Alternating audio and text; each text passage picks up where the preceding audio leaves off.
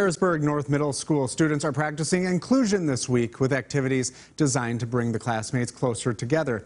The idea came from the school's Best Buddies chapter. It's a group dedicated to ending the isolation of people with different intellectual or developmental abilities.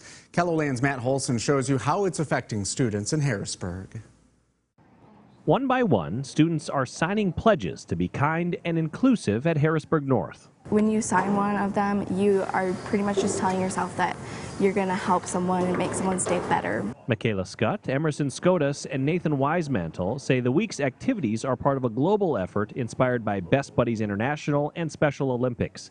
All three are members of the Best Buddies chapter here at this school. The chapter got started last year. You're paired with somebody who's maybe not included as much because they're maybe a little different, and then you try and become good friends with them to include them. It sounds simple, but it can really bring the student body together. Like you should always include people, like you should always talk to people, like start a conversation saying hi.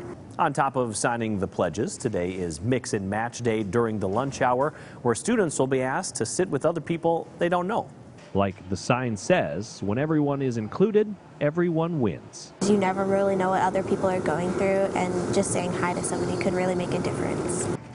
At Harrisburg North, Matt Holson, KELOLAND News. In addition to inclusion activities this week, Harrisburg North is also starting an All Abilities show choir.